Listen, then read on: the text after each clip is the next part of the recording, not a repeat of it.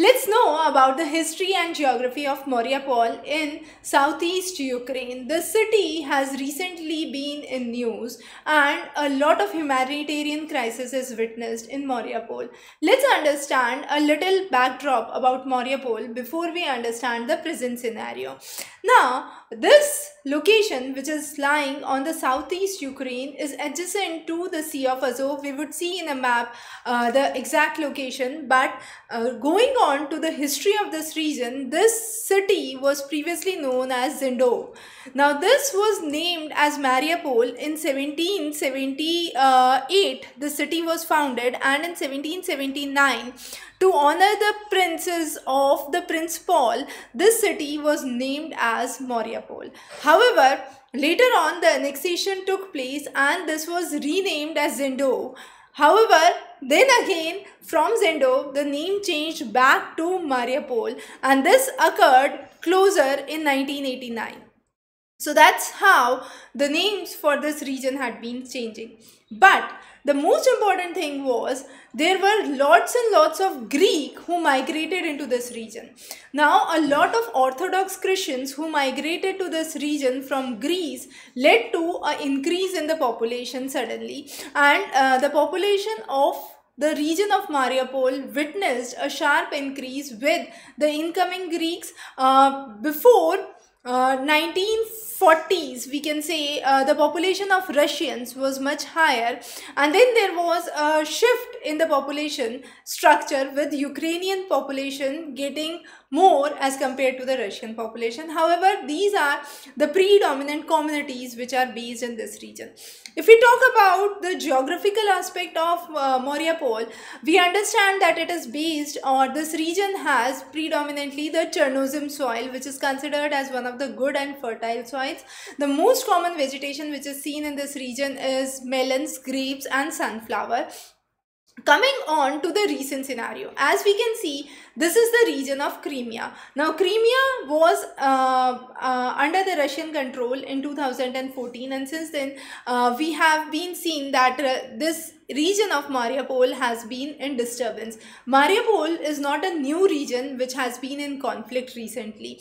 The same happened in 2014, and in 2015 the Minsk II ceasefire was brought in order to stop this aggression that happened when in 2014 the Crimea was annexed. Now, this Mariupol region was at that time again a center of conflict. However, Ukraine was able to restore it. As of present, we have seen the separatist forces from the eastern Ukraine as well as from Crimea attacking the region of Mariupol.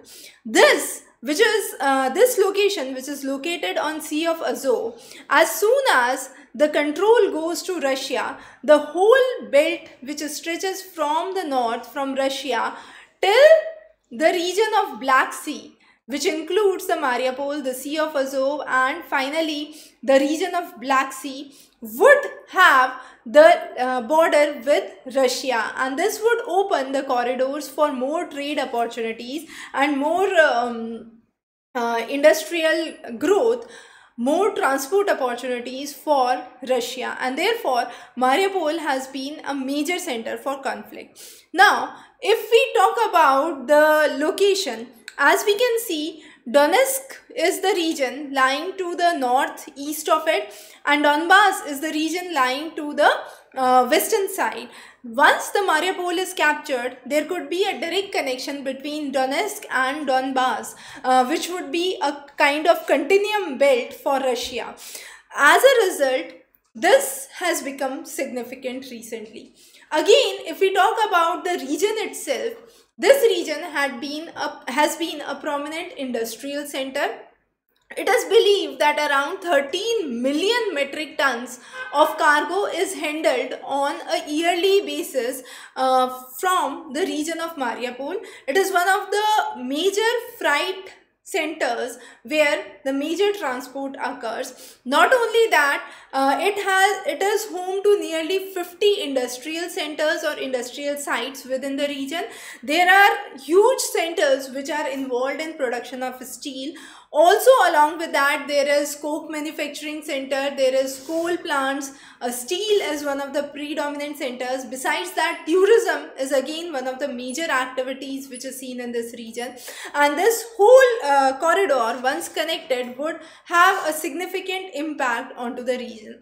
If we talk about the steel, the two important companies which are running here is the Ilish and the Azovstal. So those are the two major companies which are having the steel production centers here. Also, this region is known for beach and beach related tourism. So tourism activities are significantly hampered as of now. The recent conflict which is ongoing in Mariupol is considered as equivalent to what happened in the Second World War to Leningrad.